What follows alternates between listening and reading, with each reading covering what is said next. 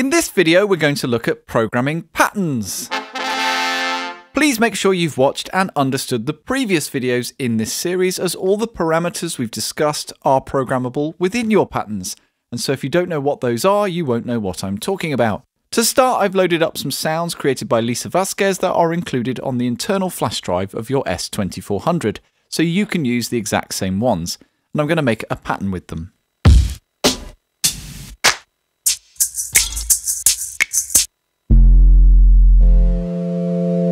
Gotta wait until you get there, yeah. By default, the S2400 is in pattern mode, which is the base mode of the machine. This is where the patterns are made. You can use the encoder, arrow keys, or keypad to navigate through them. You can store up to 100 patterns in your project, and these are numbered from 0 to 99.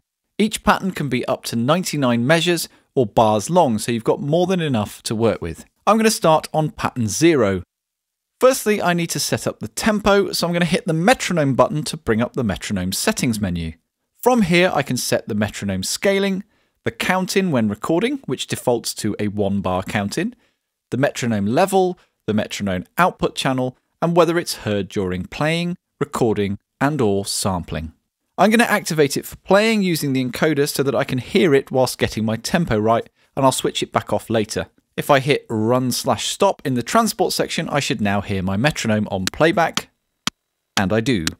I'm going to slow things down, so I'll hit tempo in the transport section to navigate to the tempo setting. I can use the encoder or arrow keys to set the tempo, or manually type it in on the keypad and confirm with enter. I'm going with 85 beats per minute. If you want to access tenths of a BPM, hold down Shift and use the encoder or arrow keys. You can also tap the tempo in manually using the tap/repeat button in the transport section. Next, I'll navigate over to Swing to bring up the swing menu. From here, I will set the default notes to 16ths. That's the note values that are going to swing. And change the default amount to 56% so that our 16ths will have just a little bit of shuffle to them. From this same menu, you can set up the swing amount and notes for every single track discreetly if you wish, or you can set the tracks to default and use the default settings at the top of the menu to define those values. We'll look at copy later as we haven't got anything to copy yet, and we'll move on to the time signature button. From here, you can change the time signature of your pattern. In terms of the note value that defines one beat, this can be quarter notes, eighth notes, 16th notes, or 32nd notes, or crotchets, quavers, semiquavers, or demi-semiquavers in old money. The number of beats in a bar can be anything from 1 to 99, so if you want to compose something in 9932, you can. And because you're now wondering, that sounds like this.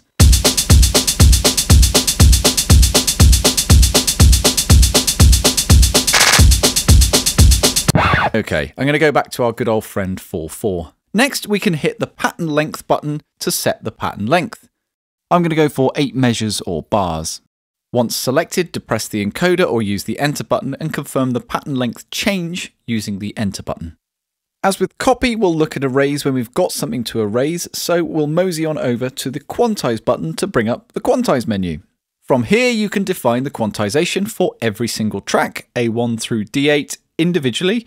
But as with the swing menu, if they're set to default, those tracks will follow the default quantize setting at the top of the menu. Quantization goes all the way from a quarter note to a 256th note, or all the way from a crotchet to a demi-semi-hemi-demi-semi-quaver. That's one to pull out at parties. And it also includes triplet values marked with a T. I'm going to go with our old roomy 1/16th for this example, but remember I've already defined a bit of 16th note swing in the swing menu. So we've set up the metronome, tempo, swing, time signature, pattern length, and quantize settings, so let's get recording. The first method of recording a pattern is to play it in on the pads. By the way, the pads can be velocity sensitive if you wish. To activate this, hit Shift and Settings, and then unfold the Global Settings tab. If you activate dynamic pads, then your pads will be velocity sensitive. Although I'm going to switch that back off as I prefer using level parameters for volume programming.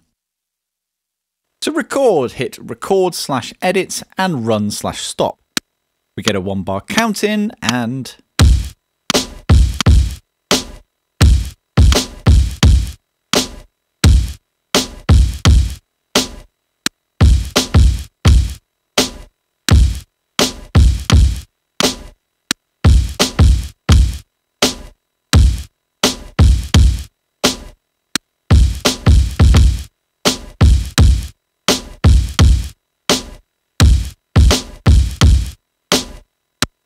Great, we've got a kick and snare on tracks A1 and A2 both sharing output channel 1. If I didn't like, say, the kick drum performance and wanted to erase it from its track, I'd hit erase and the relevant pad and then confirm with the enter button. I do like this pattern, however, so I'll keep it. Quick thing to note, you can deactivate or reactivate recording without stopping the playback if you want to punch things in and out, which is pretty handy. Next, I've got this one-shot hi-hat sample, and I'm going to activate level and multi-mode. I'll set up 8 different level values, as was shown in the previous video, and then record with them.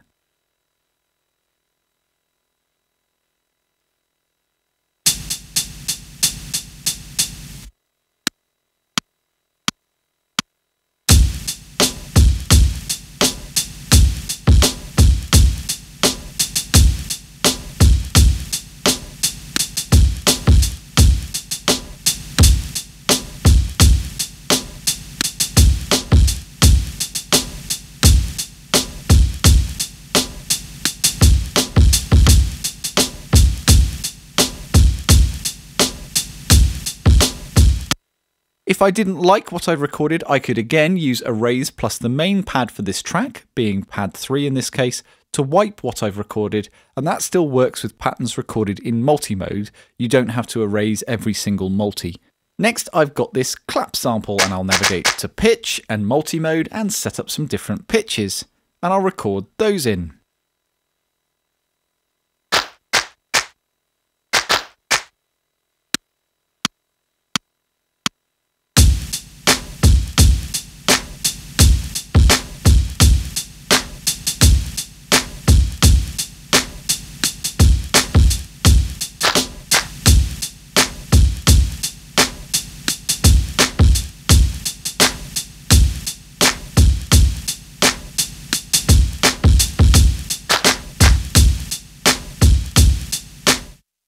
Next, I've got a percussion loop. Now, I'll solo it using the solo button for track 5, and I'll hit play so that you can hear the metronome, and I'll check its tempo. As luck would have it, it's pretty close, but if it wasn't, I could use the pitch parameter with the fader value set to fine to slow it down or speed it up until it matched the tempo.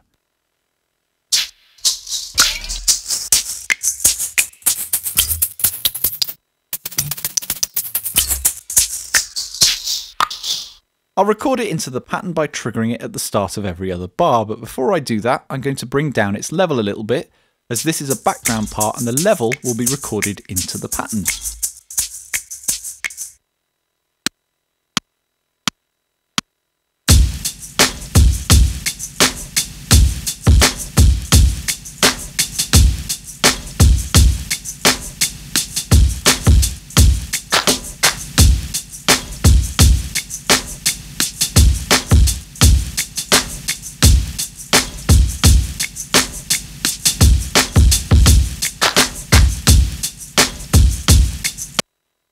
Okay, we no longer need the metronome during playback, so I'll go to the metronome menu again and switch that off. Next, the bass sample. I'm going to go to pitch and multi-mode and set up some appropriate pitches for the bass line I want. I'm going to use multi-mode sync on the filters and set up some bandpass fun on those last 3 notes, and some multi-mode sync envelope mod of those filters as was shown in the previous video, and this will all be recorded into the pattern.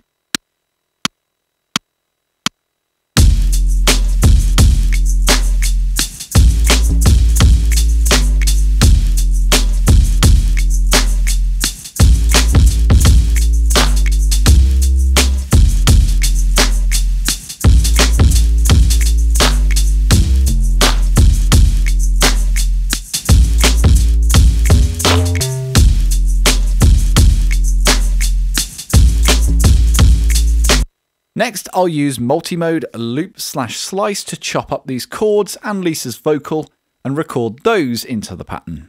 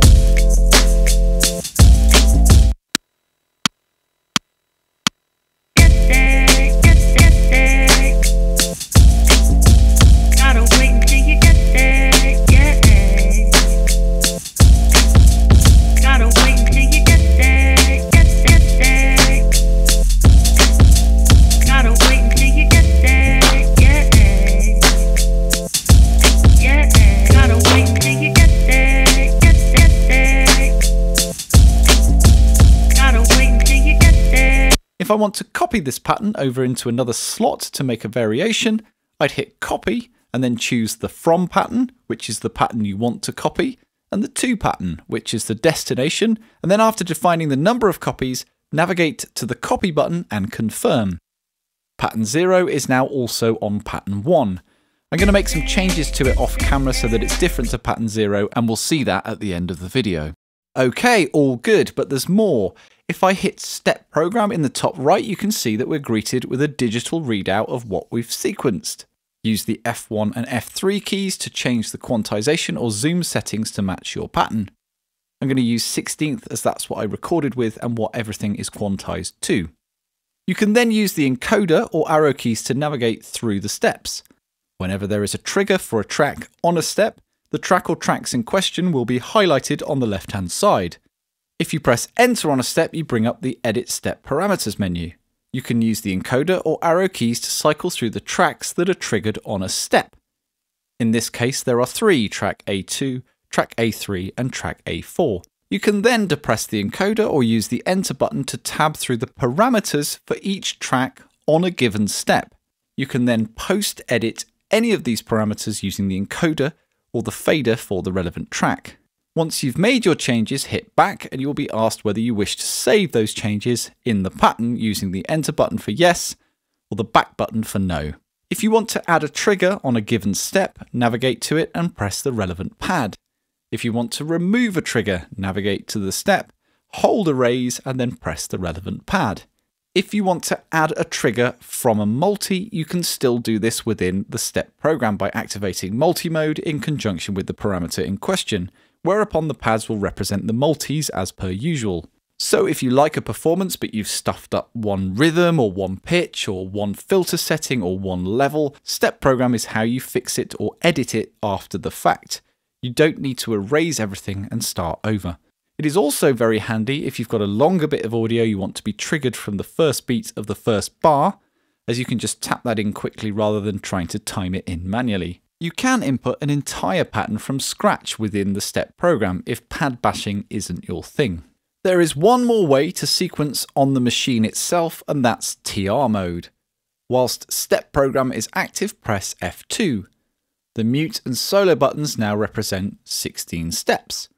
Use the pads to select a track and then depress the mute and solo buttons to activate triggers on a given step. Use the F1 and F3 buttons to change the quantization. You can edit the parameters for a track, and the live parameter state will be input when you next add a trigger.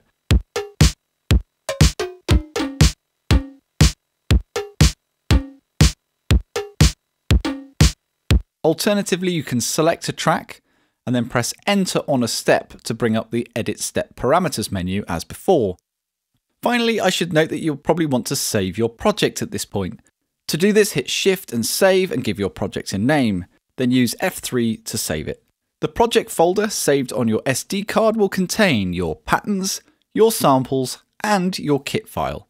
So you can put that folder on any S2400 if you're collaborating with other people, and everything will load up seamlessly. Beautiful. In terms of playing back, I can use the faders in main mixer mode to change the levels of tracks, and I can use the B button on a track to override the filter settings that were recorded if I want to do some manual filtering on the fly. Likewise, if I select pitch and then A on a track, I can override the recorded pitch settings of that track if I want to re-pitch as I go.